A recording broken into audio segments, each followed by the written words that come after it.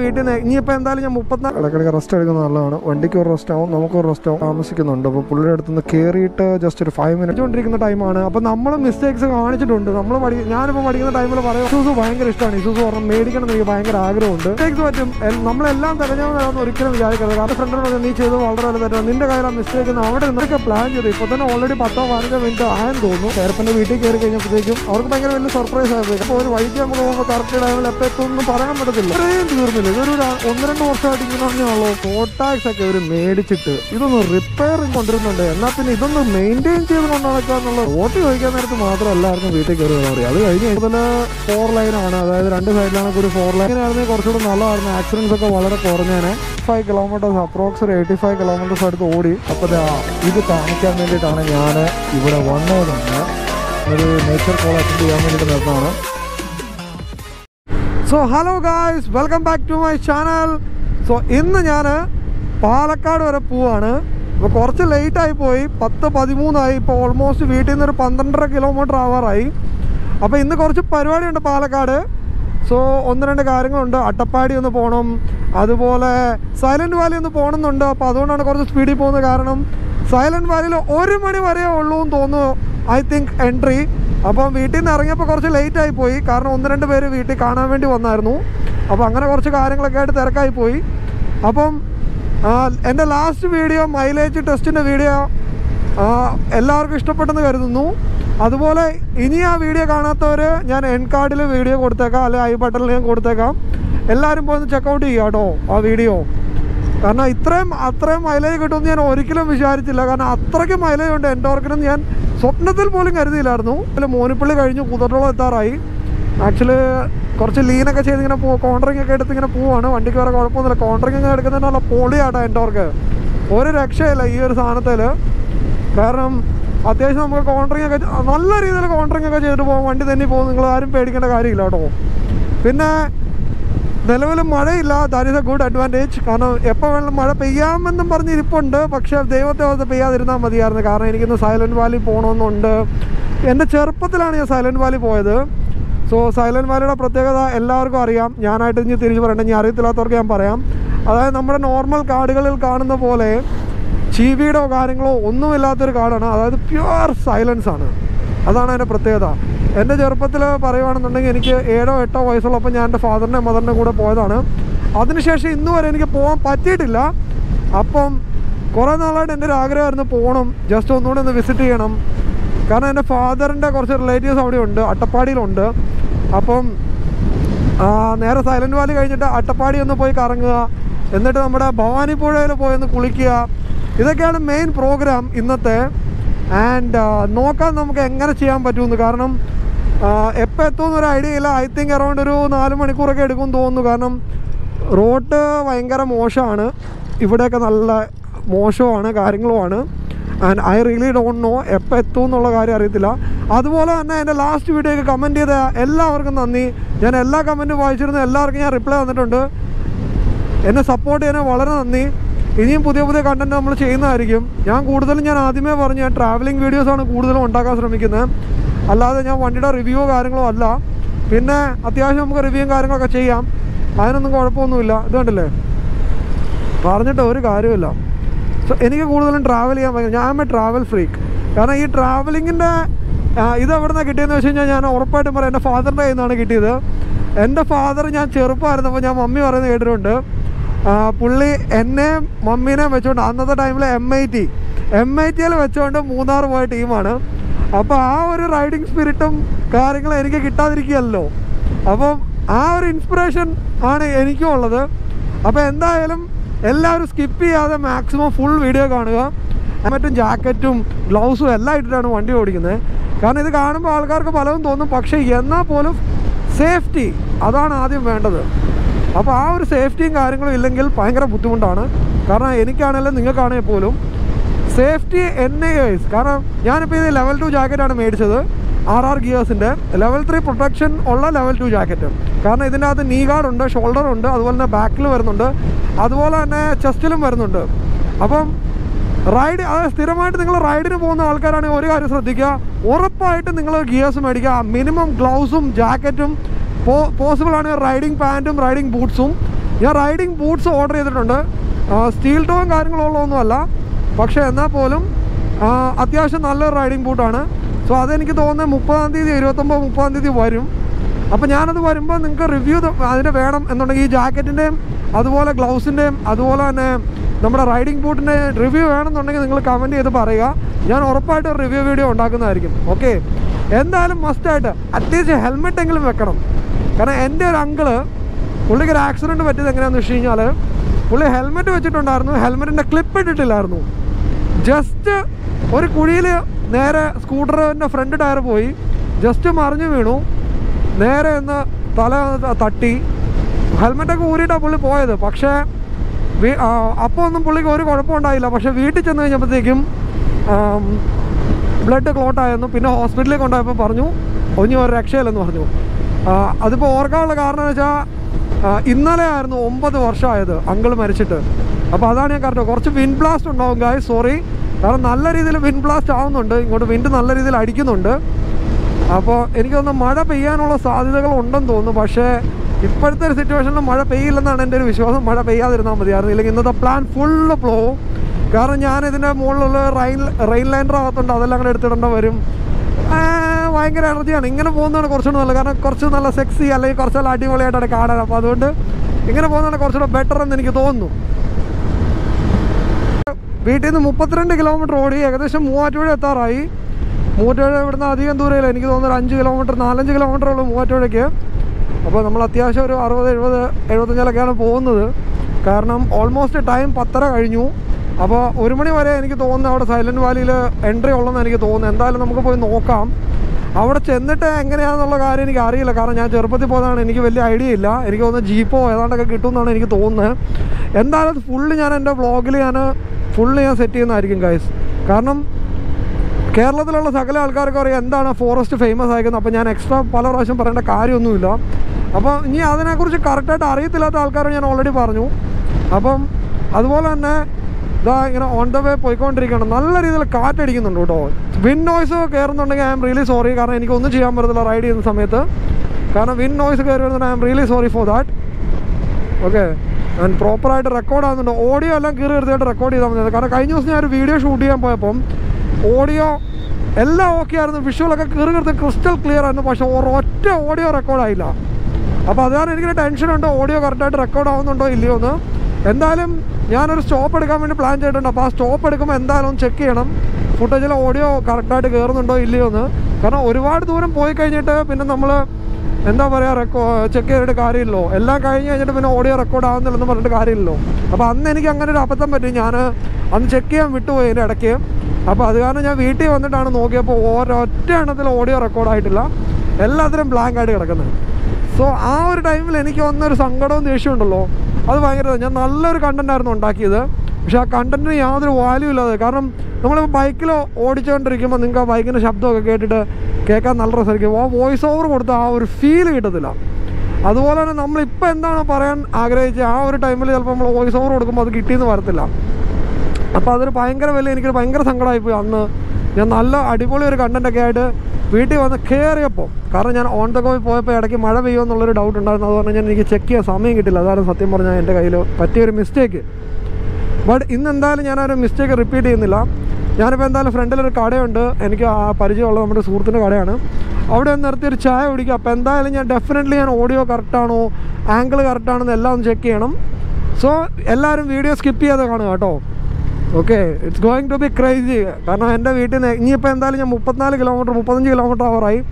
ഇനിയിപ്പോൾ ഉണ്ട് like 150 kilometre ഉണ്ട് വീട്ടിൽ നിന്ന് സൈലൻറ്റ് വാലിയിലേക്ക് തന്നെ. അത് കഴിഞ്ഞിട്ടും പിന്നെ എനിക്കൊരു 10-35 കിലോമീറ്റർ പോകേണ്ട കാര്യമുണ്ട്. എനിവേസ് എല്ലാവരും വീഡിയോ എൻഡ് വരെ കാണുക. എന്നിട്ട് എല്ലാവരും വീഡിയോയുടെ അഭിപ്രായങ്ങൾ പറയുക കേട്ടോ കമൻറ്റിൽ. അല്ലെങ്കിൽ കമൻറ്റിൽ പറയാൻ ബുദ്ധിമുട്ടുണ്ടെങ്കിൽ നേരെ ഇൻസ്റ്റഗ്രാമിൽ വരിക. ഇൻസ്റ്റഗ്രാമിൽ വന്നിട്ട് എനിക്ക് DM ചെയ്താലും ഞാൻ വായിക്കുന്നതായിരിക്കും, നിങ്ങൾക്ക് കറക്റ്റായിട്ട് റിപ്ലൈ തരുന്നതായിരിക്കും. ആൻഡ് കഴിഞ്ഞ ദിവസം എന്നോട് ഒരാൾ ചോദിച്ചു നൈസ് മൈലേജ് എന്ന് പറഞ്ഞ് എനിക്കൊരു ഇതിട്ടായിരുന്നു. Thank you so much. എല്ലാവരും കമൻറ്റ് ചെയ്ത് എല്ലാവർക്കും നന്ദി. എല്ലാവരും സപ്പോർട്ട് ചെയ്യണം, മാക്സിമം സപ്പോർട്ട് ചെയ്യുക. എല്ലാവരും മാക്സിമം നിങ്ങളുടെ ഫ്രണ്ട്സൊക്കെ ആയിട്ട് ഷെയർ ചെയ്യുക. ഒരുപാട് പേര് ഷെയർ ചെയ്യുന്നുണ്ടെന്ന് എനിക്കറിയാം. ആൻഡ് അതുപോലെ തന്നെ ഇപ്പോഴും ചാനൽ സബ്സ്ക്രൈബ് ചെയ്യാത്ത ആൾക്കാരൊന്ന് മാക്സിമം ഒന്ന് ചാനൽ സബ്സ്ക്രൈബ് ചെയ്തൊന്ന് ഹെൽപ്പ് ചെയ്യുക. കാരണം ചെറിയൊരു ബ്രേക്ക് എടുത്തു, അപ്പം ചെറുതായിട്ട് ഒരു സോഡ കാര്യങ്ങളൊക്കെ കുടിച്ച് സെറ്റായി. കാരണം ഇടയ്ക്ക് ഇങ്ങനെ നിങ്ങൾ ഒറ്റ സ്ട്രെച്ച് തന്നെ പിടിക്കാതെ ഇടയ്ക്കിടയ്ക്ക് റെസ്റ്റ് എടുത്തിട്ട് പോവുക. അത്ര എനിക്ക് പറയാനുള്ളൂ. ഇടയ്ക്കിടയ്ക്ക് റെസ്റ്റ് എടുക്കുന്നത് നല്ലതാണ്. വണ്ടിക്ക് ഒരു റെസ്റ്റ് ആവും, നമുക്കൊരു റെസ്റ്റ് ആവും. കണ്ടിന്യൂസ് ആയിട്ട് ഇങ്ങനെ ഒരുപാട് ഇരിക്കാതെ കേട്ടോ.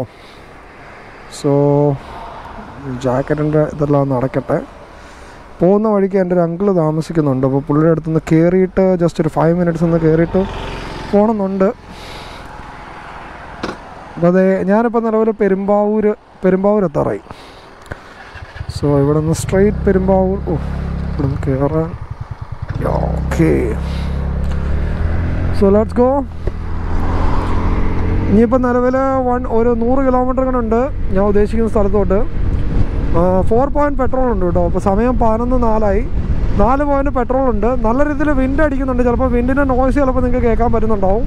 എനിക്കൊന്നും ചെയ്യാൻ പറ്റത്തില്ല, കാരണം വിൻഡ് നല്ല രീതിയിൽ അടിക്കുന്നുണ്ട്. വിൻഡ് നോയ്സ് ചിലപ്പം നല്ല രീതിയിൽ, ഞാൻ ഹെൽമെറ്റ് അടച്ചു വെച്ചിട്ടുണ്ട്, എന്നാൽ പോലും വിൻഡ് നോയ്സ് വരാനുള്ള സാധ്യതയുണ്ട്.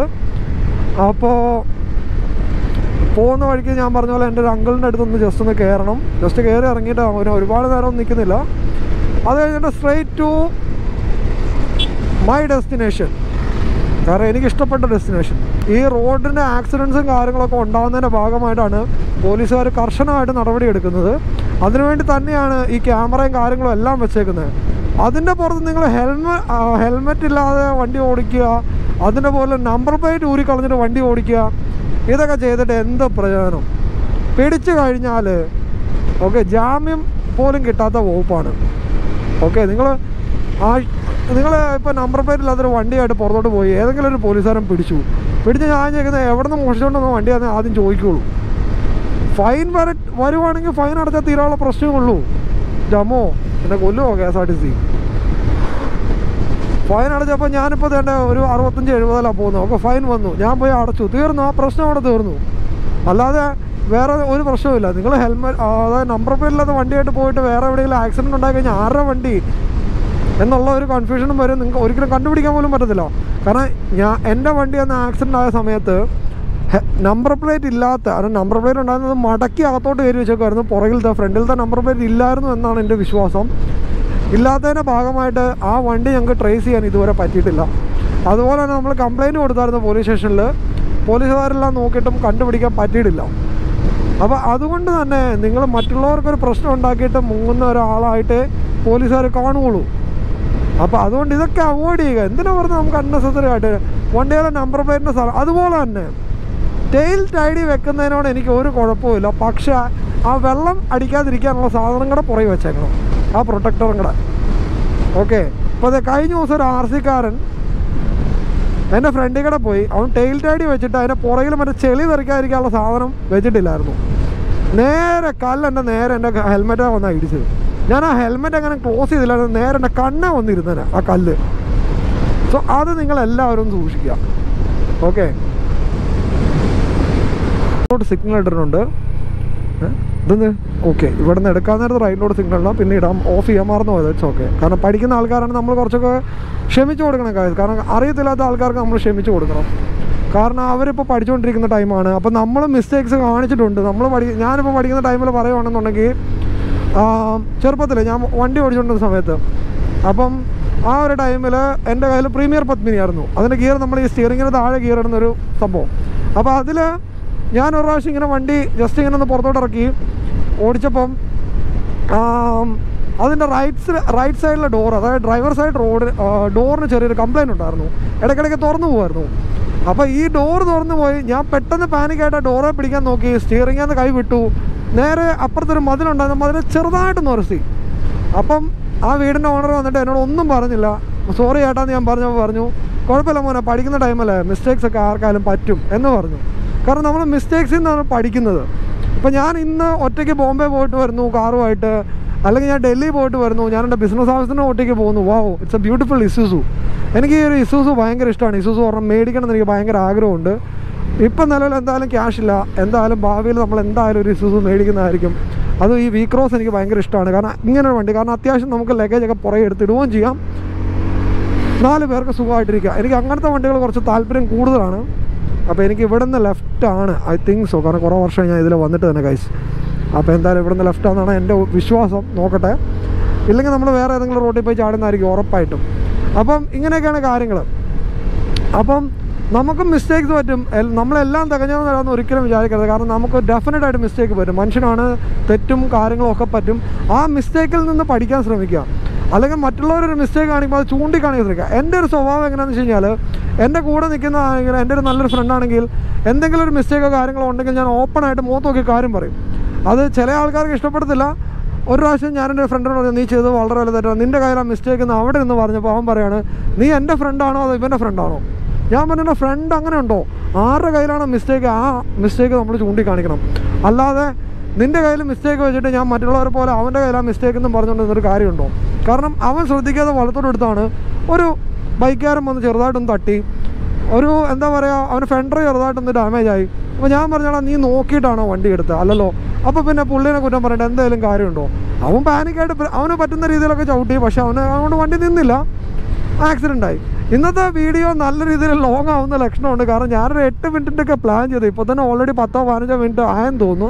അപ്പോൾ എന്തായാലും എൻ്റെ പേരപ്പനെ ഒന്ന് കണ്ടതിന് ശേഷം നമുക്ക് വ്ളോഗ് റീസ്റ്റാർട്ട് ചെയ്യാം. ഓക്കെ ഗൈസ്, നല്ല രീതിയിൽ ലേറ്റ് ആവാനുള്ള റീസൺ എന്ന് വെച്ചാൽ പേരപ്പൻ്റെ വീട്ടിൽ കയറി കഴിഞ്ഞപ്പോഴത്തേക്കും അവർക്ക് ഭയങ്കര വലിയ സർപ്രൈസ് ആയിപ്പോയി. കാരണം ഞാൻ കുറേ നാളെ, ഏകദേശം ഒരു 1.5 വർഷമായി ഞാൻ അവരെ കണ്ടിട്ട്.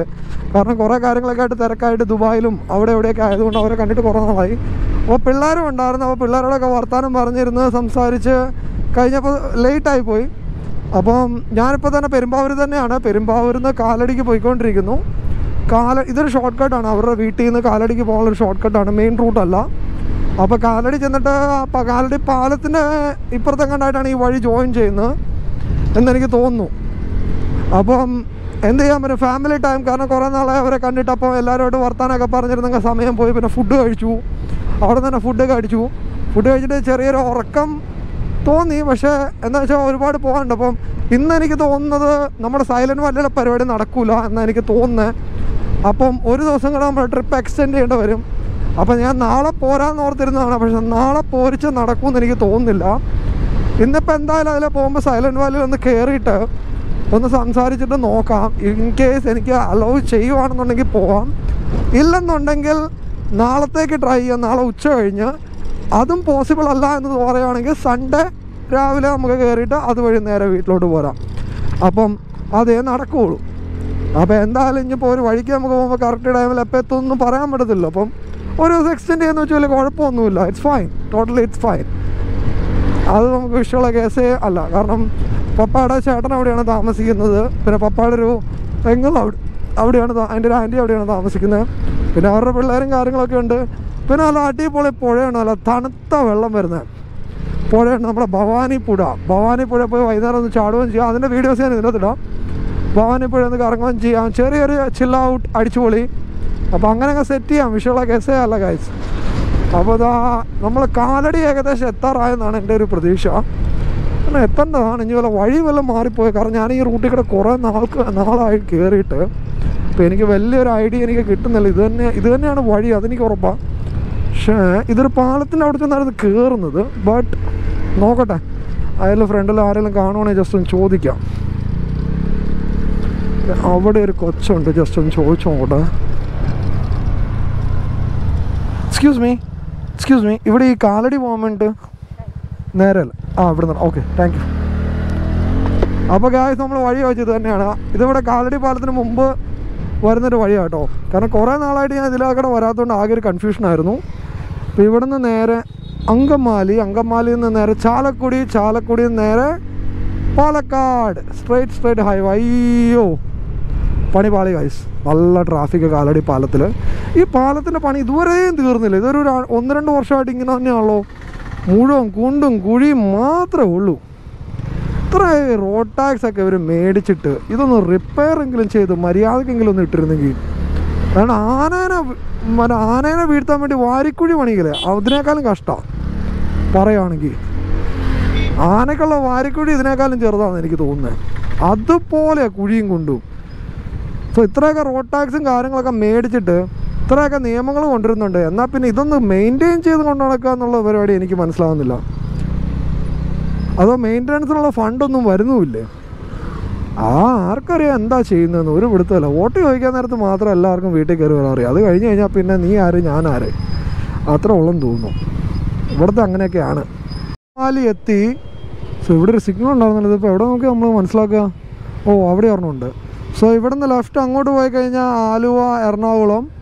ഇവിടുന്ന് റൈറ്റ് തൃശ്ശൂർ, പാലക്കാട്, കോയമ്പത്തൂർ എല്ലാം പോകാൻ വേണ്ടി നിങ്ങൾക്ക് ഇവിടുന്ന് റൈറ്റ് തിരിയാം. ഓക്കെ, അപ്പം ഇവിടെ മുതൽ 4 ലൈനാണ്. അതായത് 2 സൈഡിലാണ് കൂടി 4 ലൈനാണ്. ഒരു സൈഡ് 2 ലൈൻ വെച്ചാണ് വരുന്നത്. It's pretty good. കാരണം എല്ലാ റോഡും ഇങ്ങനെയായിരുന്നെങ്കിൽ കുറച്ചുകൂടെ നല്ലതായിരുന്നു. ആക്സിഡൻസ് ഒക്കെ വളരെ കുറഞ്ഞേനെ. പക്ഷേ ഇപ്പം ഞാനിപ്പോൾ ഈ വന്ന വഴിയിൽ സിംഗിൾ ലൈനേ പോസിബിൾ ഉള്ളൂ, ഡബിൾ ലൈൻ പോസിബിൾ അല്ല. അപ്പോൾ അങ്ങനെ കുറച്ച് ഇഷ്യൂസ് ഉണ്ട്. ആൻഡ് ഏകദേശം ഞാൻ വീട്ടിൽ നിന്ന് ഒരു 85 കിലോമീറ്റേഴ്സ്, അപ്രോക്സ് ഒരു 85 കിലോമീറ്റേഴ്സ് അടുത്ത് ഓടി. 2 മണി കഴിഞ്ഞ് 8 മിനിറ്റ്. നല്ല വെയിലുണ്ട്. And I M feeling little hot. പക്ഷേ കുഴപ്പമില്ല, മഴ പെയ്യാതിരുന്നാൽ മാത്രം മതിയായിരുന്നു. വേറെ ഒരു ഇഷ്യൂ ഇല്ലായിരുന്നു. മഴ പെയ്യാതെ ഇരുന്നാൽ മാത്രം മതി, വേറെ ഒരു കുഴപ്പമില്ല ഗൈസ്. ഞാൻ ജസ്റ്റ് സിഗ്നലിൽ വെയിറ്റ് ചെയ്യുവാണ്. ഓക്കെ, സിഗ്നൽ വന്നു, ഐ തിങ്ക് സോ.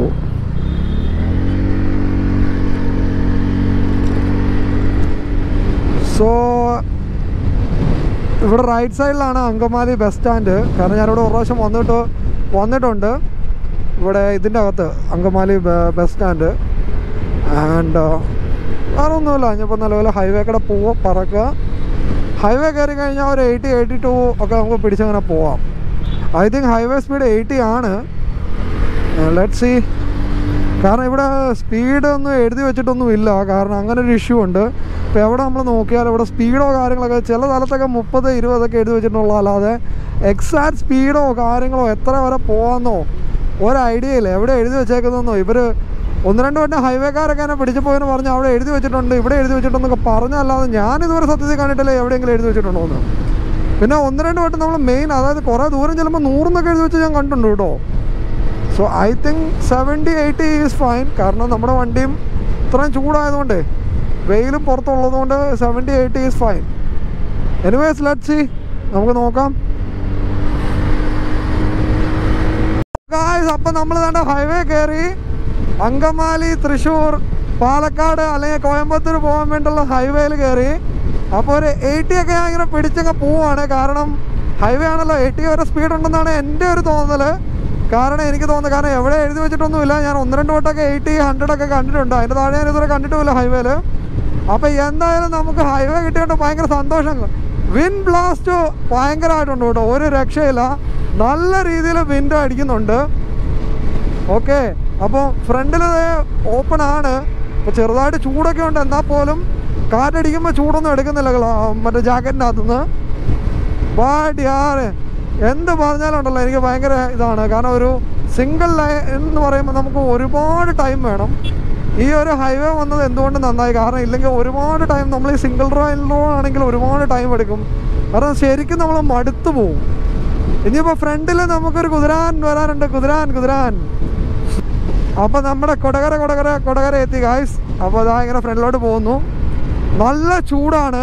മഴ പെയ്യാതിരിക്കുന്നതാണ് നല്ലത്. ചൂട് എന്നാലും കുഴപ്പമില്ല, കാരണം ജാക്കറ്റൊക്കെ ഇട്ടിട്ടുണ്ട്. അതുകൊണ്ട് കറുത്ത് പോകുന്നു, ഒന്നും പേടിക്കണം. എയർ ഫ്ലോ നല്ല രീതിയിൽ ഈ ജാക്കറ്റിലുണ്ട്. അപ്പോൾ അതുകൊണ്ട് തന്നെ വലിയ കുഴപ്പമൊന്നുമില്ല. എനിക്ക് വലിയ ബുദ്ധിമുട്ടോ കാര്യങ്ങളൊന്നും തോന്നുന്നില്ല. I am satisfied. എനിക്ക് വലിയ കുഴപ്പമൊന്നുമില്ല. ആൻഡ് എനിവേസ് എനിക്ക് ഇങ്ങനെ പോകുന്ന ഒരു സ്റ്റൈലുമാണ്. കാരണം ഞാൻ നേരത്തെ മുതൽ ഇങ്ങനെയാണ് പോയിക്കൊണ്ടിരുന്നത്. ഞാനൊരു 80 പിടിച്ചാണ് പോകുന്നത്. ഈ ഹൈവേയിൽ ഈ എൻടോർക്ക് കൊണ്ടിരുന്നതിൻ്റെ ഏറ്റവും വലിയ അഡ്വാൻറ്റേജ് വെച്ച് കഴിഞ്ഞാൽ ത്രോട്ടിൽ റെസ്പോൺസ്. അതുപോലെ 2 സൈഡിൽ നിന്ന് എനിക്കിപ്പോൾ ക്രോസ് വിൻസ് അടിച്ചുകൊണ്ടിരിക്കണം. അപ്പുറ സൈഡിൽ നിന്ന് ഇപ്പുറ സൈഡിൽ നിന്നും. ഇത് നോക്കിക്കഴിഞ്ഞാൽ എൻ്റെ കൈ ഇങ്ങനെ വെച്ച് കഴിഞ്ഞാൽ ഇങ്ങോട്ടും മാറുന്ന കാണാം കേട്ടോ. എന്നിട്ട് വണ്ടിയുടെ ഒരു സ്റ്റെബിലിറ്റി അത് എനിക്ക് എടുത്തു പറയാം. കാരണം ഈ ഒരു കാര്യമാണ് ഞാൻ വീഡിയോയിൽ പറഞ്ഞു. എൻ്റെ റിവ്യൂ വീഡിയോയിൽ ഞാൻ പറഞ്ഞിരുന്നു ഈ ഒരു കാര്യം. കാരണം ഹെവി ക്രോസ് വിൻസ് ഉള്ളപ്പോൾ പോലും വണ്ടിയുടെ സ്റ്റെബിലിറ്റിക്ക് ഒരു പ്രശ്നമില്ലായിരുന്നു. ഭയങ്കര വെയിലാണ്, കണ്ണിലോടടിച്ചിട്ട് എന്തോ പോലെ. അപ്പോൾ നമ്മൾ തന്നെ നന്ദിക്കര വരെ എത്തി. ആൻഡ് പറയുകയാണെന്നുണ്ടെങ്കിൽ ഇപ്പോൾ വലിയ കുഴപ്പമില്ല. പക്ഷെ ചെറുതായിട്ട് ഇതുണ്ടല്ലോ, കാറൊക്കെ കയറി ഇപ്പോൾ തണുത്ത കാറ്റൊക്കെ അടിക്കുന്നുണ്ട്. ഇവിടെ എന്താ പറയുക, നമ്മുടെ ഫാസ്റ്റാഗിൻ്റെ ഒരുപാട് മെഷീൻസ് ഇരിപ്പുണ്ട് കേട്ടോ. അപ്പോൾ സ്പോട്ട് ആക്ടിവേഷനാണ്. ആർക്കും ഫാസ്റ്റാഗ് ഇല്ല എന്നുണ്ടെങ്കിൽ നിങ്ങൾ പേടിക്കേണ്ട കാര്യമില്ല. ഇപ്പം നിലവിൽ ടോൾ പ്ലാസയ്ക്കൊക്കെ മുമ്പായിട്ട് 1 കിലോമീറ്ററൊക്കെ മുമ്പായിട്ട് ഇവർ ഇരിക്കുന്നുണ്ടാവും. അപ്പോൾ നിങ്ങൾക്ക് അതായത് ഇപ്പോൾ നിലവിൽ ഫാസ്റ്റാഗ് വഴിയാണ് എപ്പോഴും നല്ലത്. ഇല്ലെങ്കിൽ നിങ്ങൾക്ക് ഡബിൾ പൈസ അടയ്ക്കേണ്ടി വരും. അപ്പോൾ അതുകൊണ്ട് തന്നെ നിങ്ങൾക്ക് ഫാസ്റ്റാഗ് വേണമെന്നുണ്ടെങ്കിൽ ഇവർ ആരെങ്കിലും കണ്ടാൽ മതി, അവർ ഫാസ്റ്റാഗ് സെറ്റ് ചെയ്ത് തരും. അതുപോലെ തന്നെ ഇന്ന് സത്യം പറഞ്ഞാൽ എൻ്റെ ഗ്ലാസ്സസ് എടുക്കാൻ മറന്നുപോയി. നല്ല കൂളിംഗ് ഗ്ലാസ്സസ് ഉണ്ടായിരുന്നു, അത് എടുത്തുകൊണ്ട് വരണ്ടായിരുന്നു. കാരണം നല്ല രീതിയിൽ എന്താ പറയുക, നല്ല രീതിയിൽ വെയിൽ കണ്ണിലോട്ട് അടിച്ച് കയറുന്നു. അതിൻ്റെ കൂട്ടത്തിൽ നല്ല കാറ്റുമുണ്ട് ഗൈസ്. അതും നേരെയും ക്രോസ് വിൻഡ്സും ആയിട്ടുള്ള കാറ്റാണ്. നേരെ ഒരു രീതിയിൽ കാറ്റടിക്കുന്നുണ്ട്, രണ്ട് സൈഡിൽ നിന്ന് കൂടെ കാറ്റ് വേറെ അടിക്കുന്നുണ്ട്. അതാണ് പ്രത്യേകത. എനിക്ക് തോന്നുന്നത് ഇന്നത്തെ വ്ളോഗ് നിറച്ച് കാറ്റിൻ്റെ സൗണ്ട് ആയിരിക്കും. വേറെ ഒന്നും എൻ്റെ വോയിസ് ഒന്നും കിട്ടുന്നില്ലെന്നാണ് എനിക്ക് തോന്നുന്നത്. എന്തായാലും നമുക്ക് നോക്കാം. നമുക്കിന്ന് സൈലൻറ്റ് വാലി പോകാൻ പറ്റത്തില്ല. അപ്പം ഞാൻ അതായത് നമ്മുടെ ഫ്രണ്ട് ഇങ്ങനെ വിളിച്ചായിരുന്നു. അവൻ പറഞ്ഞു അവിടെ മാക്സിമം 1 മണി വരെ പോകാൻ പറ്റുള്ളൂ, അത് കഴിഞ്ഞ് കഴിഞ്ഞാൽ പോക്ക് നടക്കൂല. അപ്പം എന്തായാലും അവൻ പറഞ്ഞ് പോകുമ്പം അവിടെ ചെന്നിട്ടൊന്ന് സംസാരിച്ചിട്ട് ആദ്യം ഒരു ഇത് മേടിക്കാൻ പറഞ്ഞു. അതായത് ഒരു പാസ് ഓൾറെഡി മേടിച്ച് വെക്കാം നമുക്ക് വേണമെങ്കിൽ.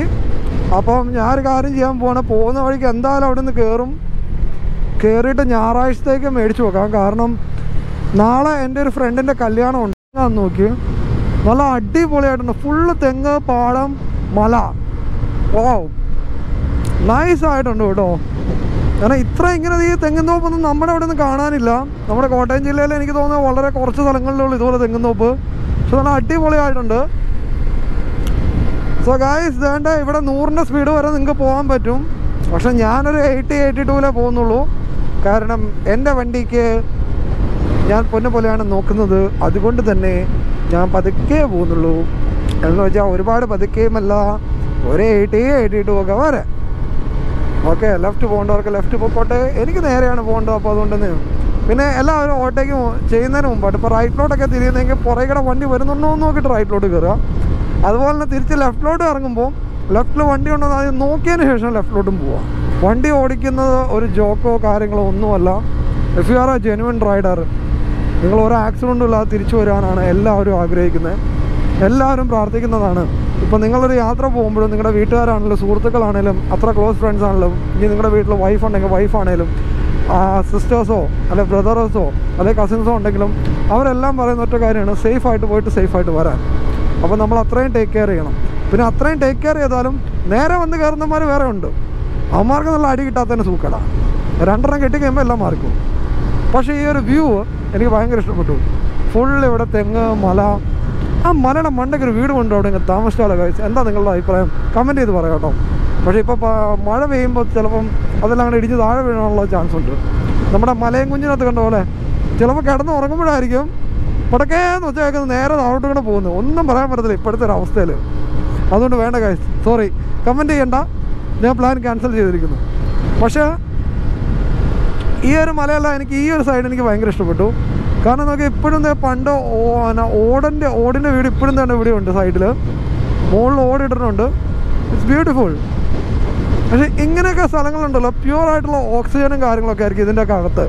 അപ്പം നമ്മൾ പോകുന്ന സ്ഥലത്ത് അവിടെ ഒരു പ്രത്യേകതയുണ്ട്. എപ്പോഴും ഒരു തണുത്ത കാറ്റും നല്ല പ്യുവറായിട്ടുള്ള ഓക്സിജൻ ഉള്ളൊരു ഏത് സ്ഥലമാണെന്ന് നിങ്ങൾക്ക് കാണിച്ചു തരാം. അട്ടപ്പാടി. അപ്പോൾ എന്തായാലും നമുക്ക് സൈലൻറ്റ് വാലി പോകാൻ പറ്റത്തില്ല. അപ്പം ഞാൻ സ്ട്രെയിറ്റ്ലി അട്ടപ്പാടി പോവാണ്. സൈലൻറ്റ് വാലിയിലൊന്ന് കയറിയിട്ട് നോക്കിയിട്ട് പറ്റുമോ, പോസിബിൾ ആണോ എന്ന് നോക്കിയിട്ട് പറ്റത്തില്ലെന്നുണ്ടെങ്കിൽ നേരെ നെക്സ്റ്റ് മൂവ് നേരെ അട്ടപ്പാടി, പ്ലാൻ ബി. എന്നിട്ട് വൈകുന്നേരം പോസിബിൾ ആണോ എന്ന് നോക്കും. പോസിബിൾ ആണെങ്കിൽ ഭവാനി പുഴ പോയി ഉറപ്പായിട്ടും നമ്മൾ ചാടും. അതിൻ്റെ നമ്മൾ വീഡിയോ എടുക്കുന്നതാണ് guys. Look at this view. Yes guys, welcome to Kuthiran. അപ്പോൾ നമ്മൾ കുതിരാൻ എത്തിയിരിക്കുന്നു ഗായ്സ്. അപ്പോൾ കുതിരാൻ്റെ അകത്ത് സ്പീഡ് 40 ആണ്.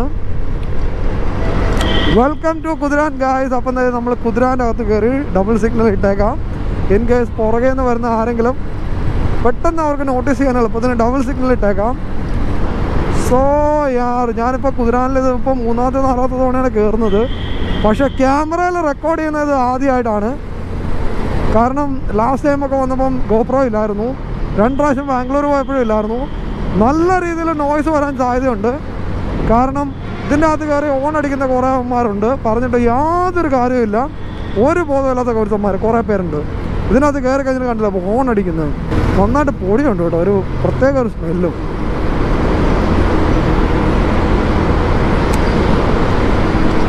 അപ്പോൾ ഇത്രയുമാണ് എങ്ങാണ്ട് ഓപ്പൺ ആയേക്കുന്നത്. ഇനിയിപ്പോൾ എന്തോ പണി നടന്നുകൊണ്ടിരിക്കുവാണ്. അതൊക്കെ കഴിയുമ്പോൾ കുറേ ടൈം എടുക്കും. അപ്പോൾ ഇത്രയെങ്കിലും ഓപ്പണാക്കി തന്നതിന് കേരള സർക്കാരിനോട് നന്ദി. അപ്പം നമ്മൾ കുതിരാനോട് ബൈ ബൈ പറയാൻ പോകുന്ന ഗായ്സ്. അപ്പോൾ കുതിരാൻ തീർന്നു. അപ്പോൾ ഇതാ കുതിരാൻ്റെ തുരങ്കം കഴിഞ്ഞിട്ട് നമ്മൾ പുറത്തോട്ടിറങ്ങി നമ്മൾ ഡബിൾ സിഗ്നൽ ആദ്യം തന്നെ ഓഫ് ചെയ്തേക്കാം. ഇങ്ങോട്ട് പോയേക്കാം. നമുക്ക് ഒരുപാട് ദൂരം പോകാനുണ്ട്. അപ്പോൾ അതുകൊണ്ടൊക്കെ വിട്ടേക്കാം. സമയം 3:15. വീട്ടിൽ നിന്ന് 145 കിലോമീറ്റർ ഓടി. കാരണം എനിക്ക് ലോങ് ഡ്രൈവ് ഉണ്ടല്ലോ, എനിക്ക് ഭയങ്കര ഇഷ്ടമാണ്. ഷോർട്ട് ഡ്രൈവ് ഒരു 20 കിലോമീറ്റർ 30 കിലോമീറ്റർ എന്നൊക്കെ പറഞ്ഞാൽ എനിക്ക് മടുപ്പാണ്. ലോങ് ആയിട്ട് പോകണം, ടൈമൊക്കെ എടുത്ത് ട്രാവൽ ചെയ്യണം. അതാണ് എനിക്ക് ഏറ്റവും ഇഷ്ടമുള്ള പരിപാടി. കാരണം അതാകുമ്പോൾ നമുക്ക് എന്താ പറയുക, വെറൈറ്റി എന്തെങ്കിലുമൊക്കെ ചെയ്യാനെടുക്കാൻ. കാരണം നിങ്ങൾ ഈ വ്യൂ ഉണ്ടോ? അപ്പം ഞാൻ ആ വീട്ടിൽ ഇരുന്നാലേ തൊട്ടടുത്ത് 20 കിലോമീറ്റർ പോയാൽ ഈ വ്യൂ കാണാൻ പറ്റുമോ? ഇവിടെ വന്നാലല്ലേ എനിക്ക് ഈ വ്യൂ ഒക്കെ ഒന്ന് കാണാൻ പറ്റുള്ളൂ. അപ്പം എനിക്ക് അങ്ങനെ ഇഷ്ടമുള്ള ഒരാളാണ്. എനിക്ക് ലോങ് ട്രാവലിംഗ് ഒട്ടും മടുപ്പില്ലാത്ത ഒരാളാണ് ഞാൻ. എത്ര വേണമെങ്കിലും ട്രാവൽ ചെയ്യാൻ ഒരു മടിയില്ലാത്ത ഒരാളും. പൈസ ഉണ്ടായാൽ മാത്രം മതി. എവിടെ വേണമെങ്കിലും ട്രാവലിങ്ങിന് പോയാൽ എപ്പോൾ എനി ടൈം റെഡി എന്ന് പറഞ്ഞ് നടക്കുന്ന ഒരുത്തനാണ് ഞാൻ. Like to the city streets, we began to feel the fire. We rise like tall buildings as the chemicals, they take us higher. The night's young and it's just begun as she puts her hand in mine. We wanna chase the night,